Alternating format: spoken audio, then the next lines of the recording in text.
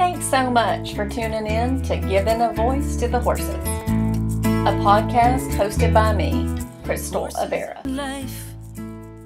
We'll talk about things like my research on horse burnout, helping relieve and prevent stress in our horses.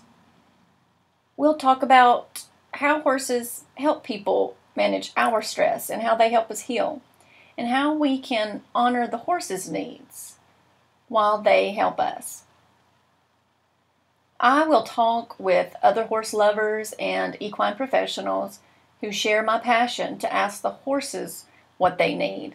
And together we'll discover how things are changing and expanding regarding how people relate to and care for horses. After all, the horse is the master teacher. This podcast is made possible because of listeners like you.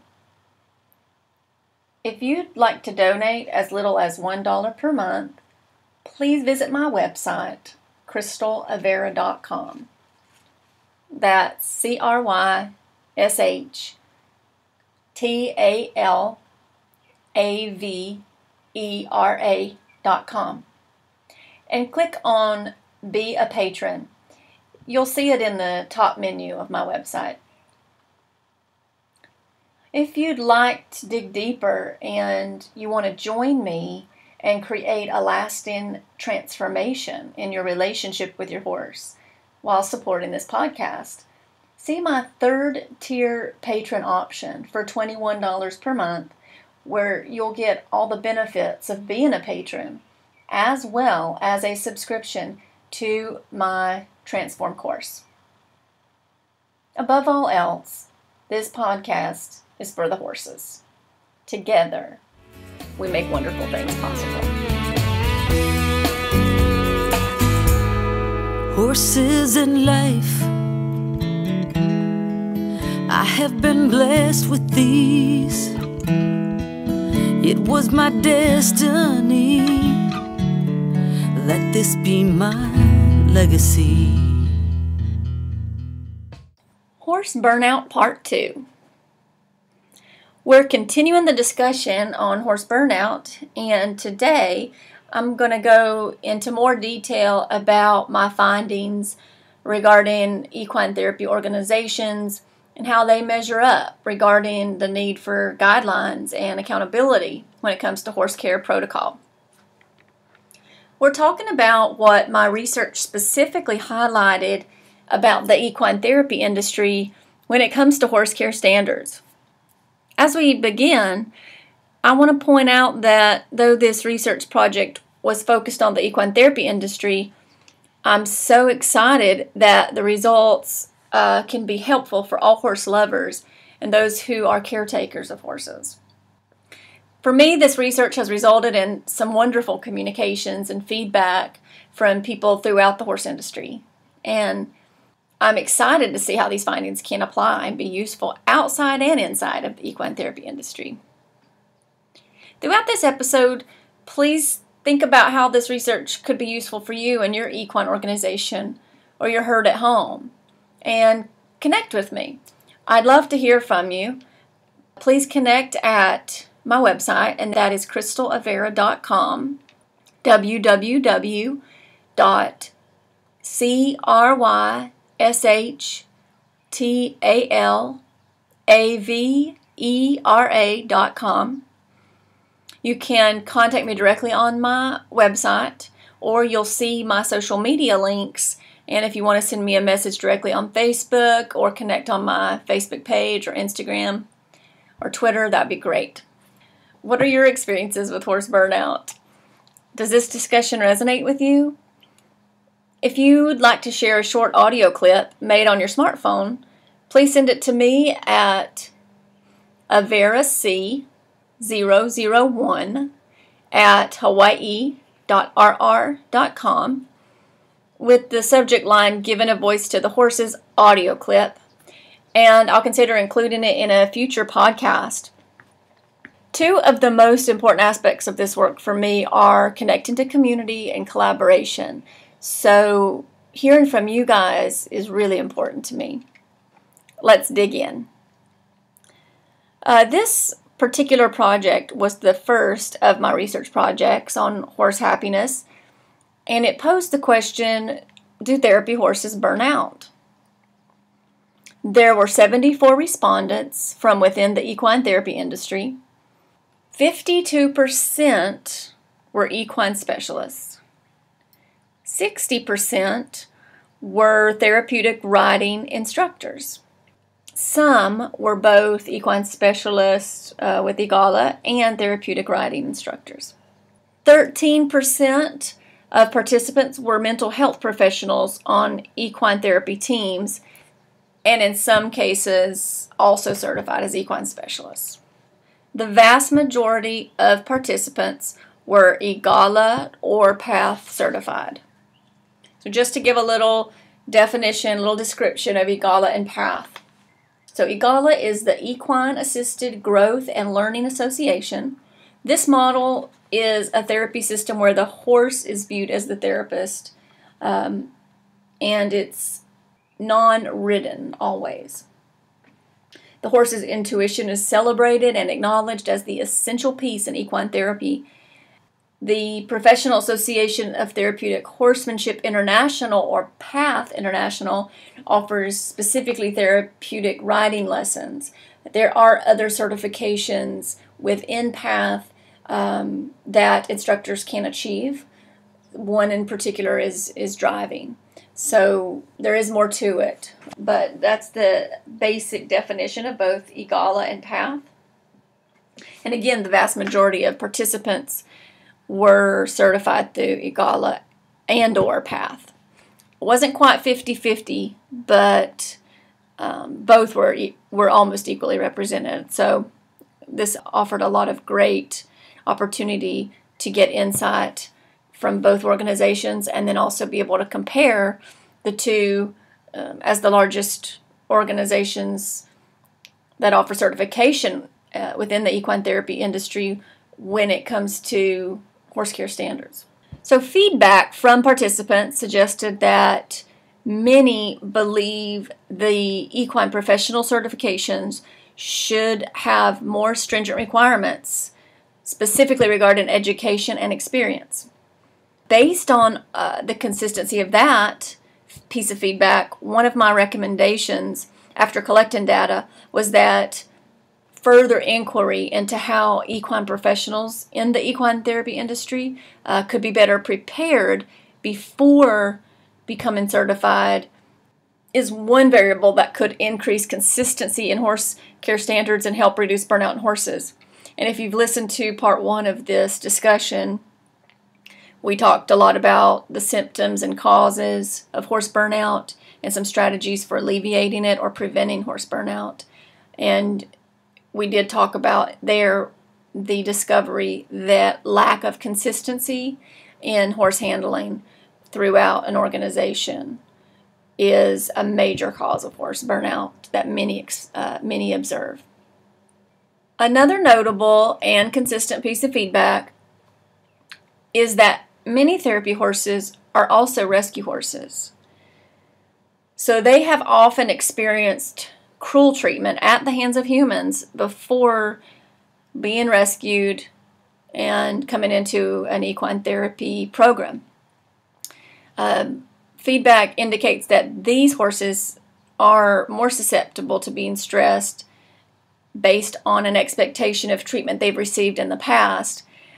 And this was cited as something that needs more attention. So there was a recommendation in my conclusion of this project that also more inquiry on this subject, and specifically with rescue horses as equine therapy horses should be addressed more, or the inquiry should be further made.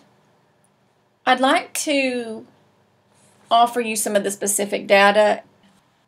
Burnout observed in therapy session type. So the question I asked was, in what type of therapy sessions do you observe burnout in therapy horses?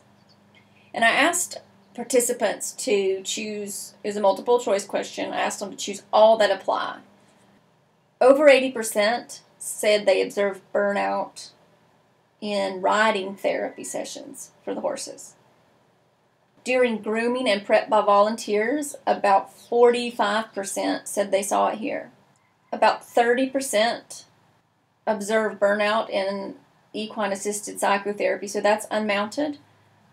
And around 25% said they see burnout in the equine-assisted learning, which is sessions, which is another unmounted type of session, and often will include team building or will be specifically working with corporations. And lastly, under 20% said they see burnout in horses after sessions. So overwhelmingly, burnout is observed in riding therapy sessions. So this question is important to the research because it shows that riding therapy may well be more stressful on horses than therapy where no riding is involved. And because of that, I made a recommendation for further inquiry to assess all the variables such as the potential for claustrophobia being felt by the horses, with sidewalkers around, which may be causing stress.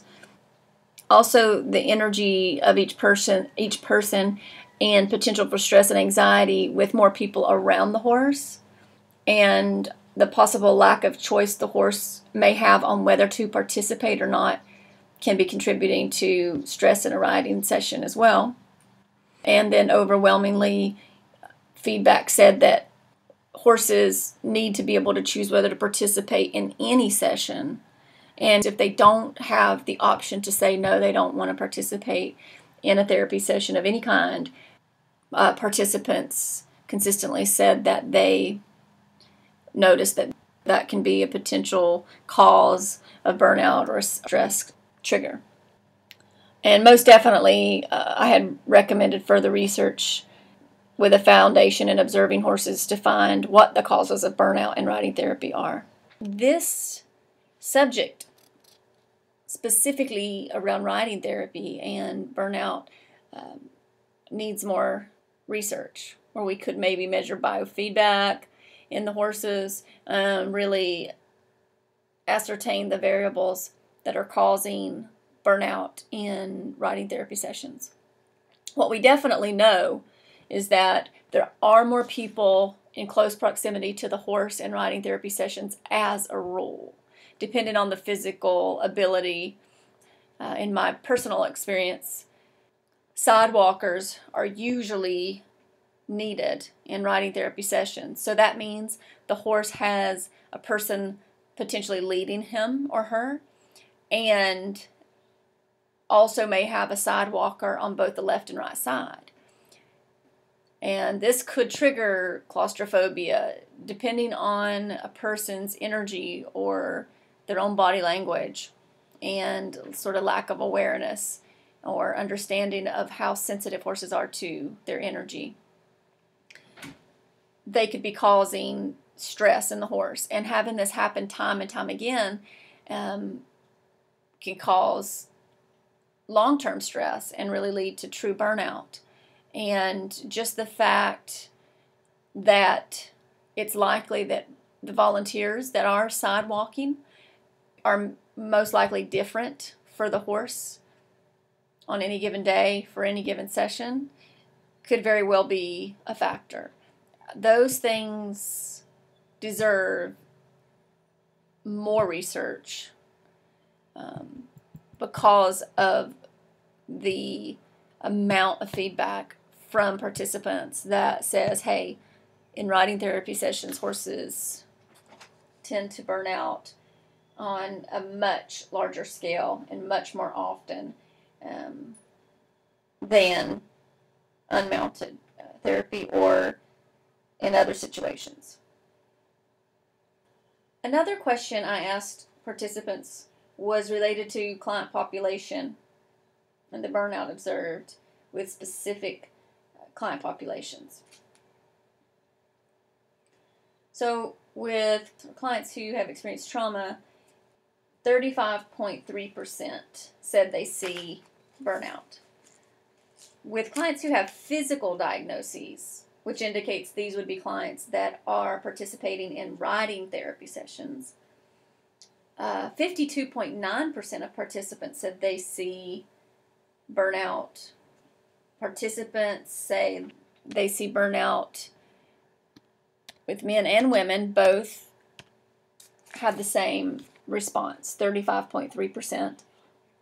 Participants see burnout with children and teenagers. In fact, 67.6% of participants see burnout with children and teenagers. So this question is a great accompaniment to the previous question regarding the need for further research on what causes burnout, or what variables specifically cause burnout in riding therapy. I asked participants about support and standards by certifying organizations. Now, this question did not offer the option for further comment, and based on participant input, it should have.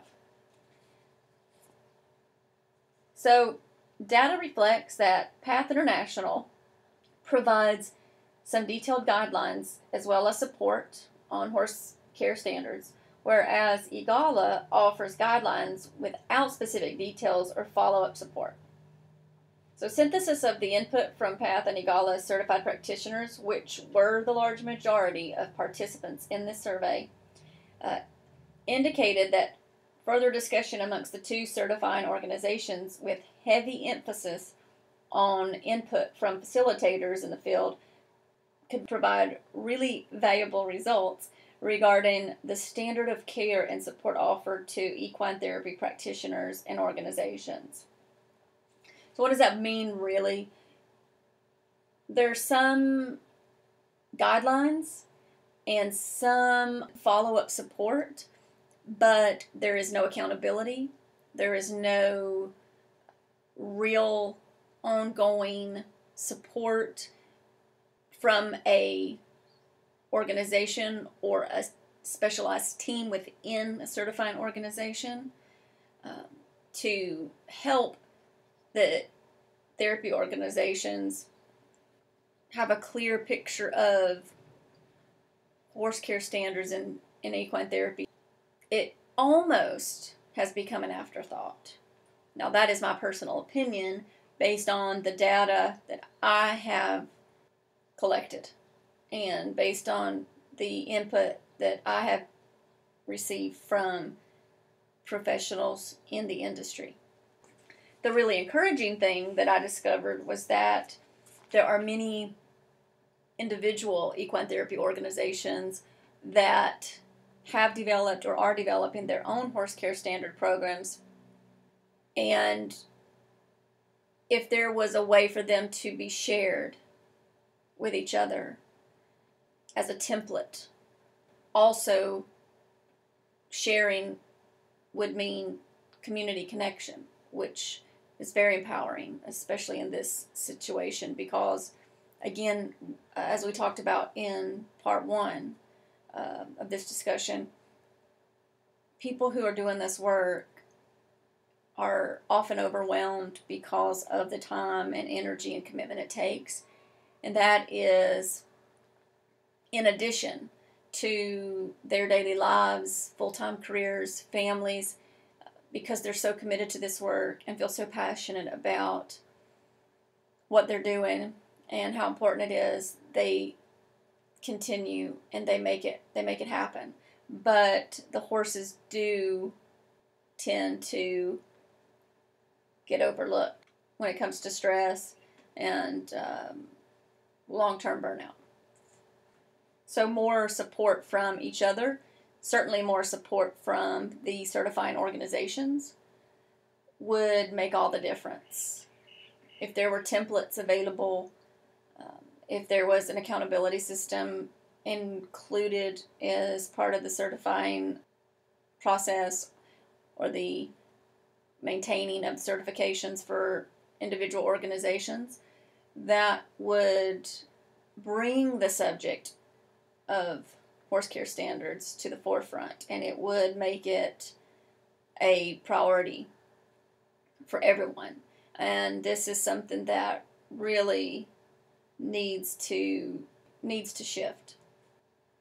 This research project showed that invaluable information is available through operators in the field, and there really is a common desire for more standards, guidelines, and support when it comes to horse health and happiness in equine therapy. Higher standards for certifying horse professionals in the field of equine therapy was a need that was a common observation. And the feeling that standards should be provided with follow-up support with the perspective that horse care is an objective subject dependent on key variables was one of the most important outcomes of this research. One key observation was the need for more inquiry and ongoing inquiry regarding horse care standards in equine therapy.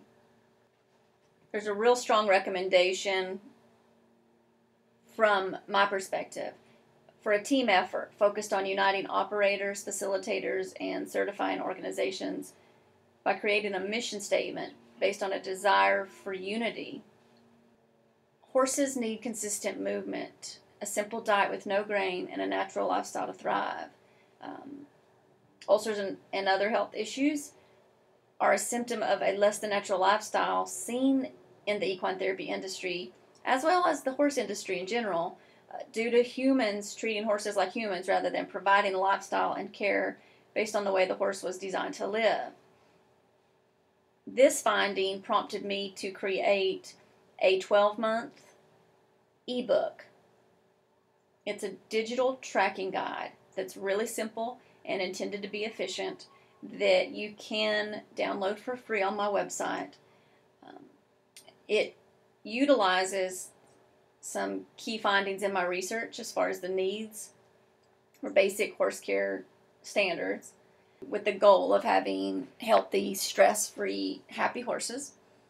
And by using it, you can incorporate it into a busy lifestyle, and you'll be able to tweak the areas of your own horse care program based on the findings of my research, and then assess over time if the changes that you're making are helping, or if maybe you need to consider other changes.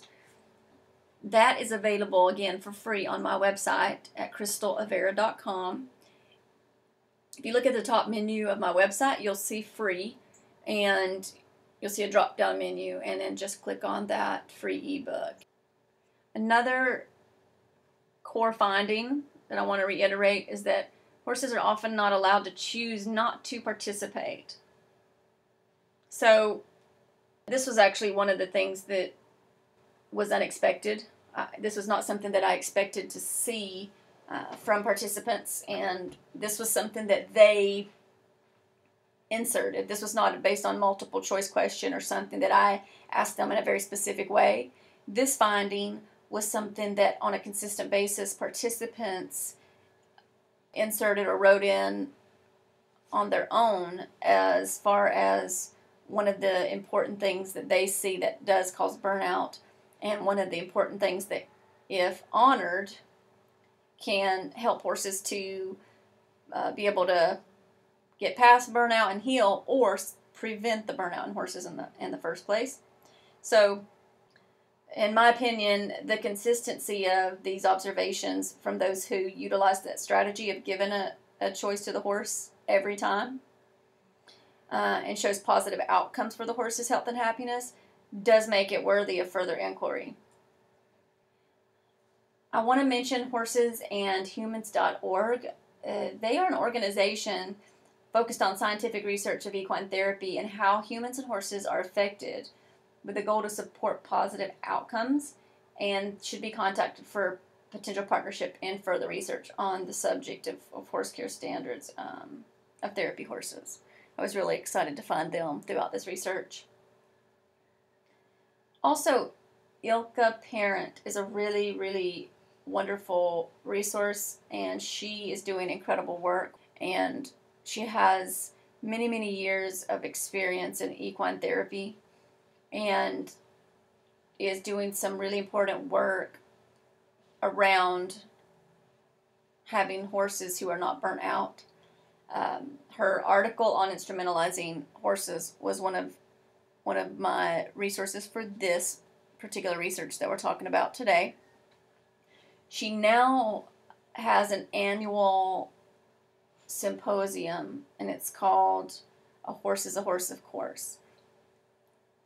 And then she produces a compendium, books published, or at least available through Amazon. I highly recommend that you look up Ilka's work and the compendiums if you can't make it to one of her symposiums, and learn more about the important work that she's doing for horses as well. This podcast is made possible because of listeners like you. If you'd like to donate as little as $1 per month, please visit my website, crystalavera.com. That's CRYSTALAVERA.com. And click on Be a Patron. You'll see it in the top menu of my website. If you'd like to dig deeper and you want to join me and create a lasting transformation in your relationship with your horse while supporting this podcast, see my third tier patron option for $21 per month, where you'll get all the benefits of being a patron, as well as a subscription to my Transform course. Above all else, this podcast is for the horses. Together, we make wonderful things possible. Horses and life, I have been blessed with these. It was my destiny that this be my legacy.